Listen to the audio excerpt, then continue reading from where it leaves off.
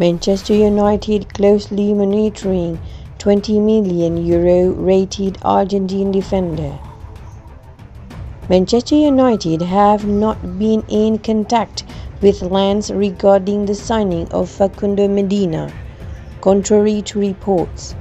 Manchester United would be willing to offer 15 million euro to secure Argentina international's signature a few days ago, with those claims now seemingly wide of the mark.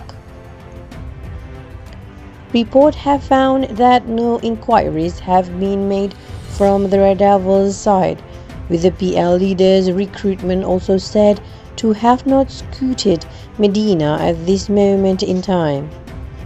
Facundo has impressed since he joined Lens from Talleres in the summer, with the left-footed defender's promising displays earning him a senior debut for Argentina back in October.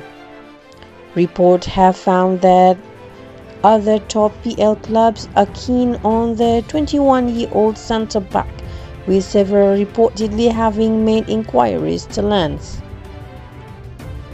Lens have just been promoted to their first tier in France, but find themselves sitting ninth in the League One table.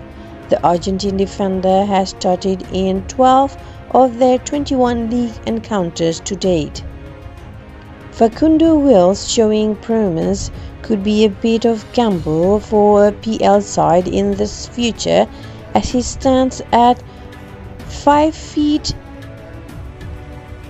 11 in, somewhat undersized for a defender in one of the world's most physical divisions.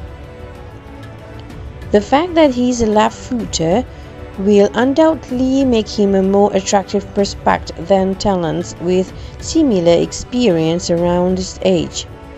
Red Devils sit top of the PL table, with their back line starting to look solid after some blips earlier in the campaign, including an embarrassing 6-1 defeat to Spurs. Considering that Eric Bailly is now fit again, the Norwegian manager can call on either the Ivorian or Victor Lindelof to partner Harry Maguire at the heart of the backline.